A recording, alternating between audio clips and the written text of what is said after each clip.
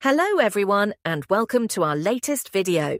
Today, I'll be showing you how to clear cookies and cache on the Facebook app. Over time, apps like Facebook accumulate data which can take up valuable space on your device. Let's get started. First, open the Facebook app on your device. Once you're logged in, tap on the menu icon, which is typically found at the bottom of the screen. From the menu that appears, select Settings and Privacy, and then tap on Settings. In the Settings menu, scroll down until you find the Preferences section. Within this section, tap on Browser. You'll now see a section labeled Browsing Data.